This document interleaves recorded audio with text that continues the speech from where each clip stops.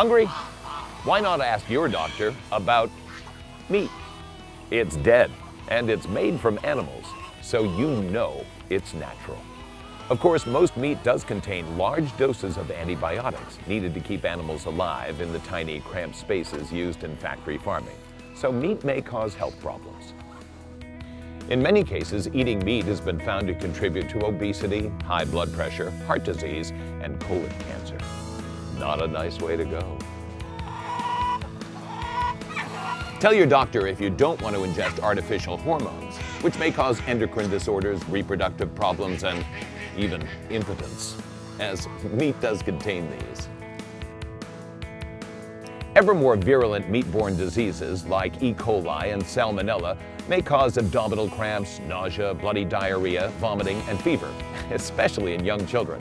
And meat-borne listeria and botulism may cause spontaneous miscarriage and death. Remember, the production of meat will dramatically increase the rate at which we destroy the planet. After all, today's livestock produces over 87,000 pounds of feces per second. And you thought oil spills made a mess.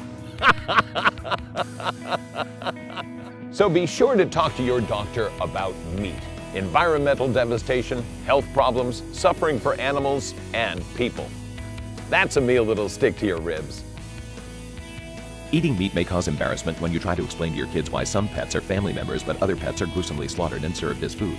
Since more than a third of all raw materials and fossil fuels consumed in the United States are used in meat production, eating meat may erase your environmentalism. Producing a single hamburger patty takes enough fuel to drive 20 miles and destroys 5 times its weight in topsoil. Don't forget that eating meat also means killing living creatures solely for our pleasure, which usually makes good-hearted, normal people feel a little uncomfortable. We're just saying is all.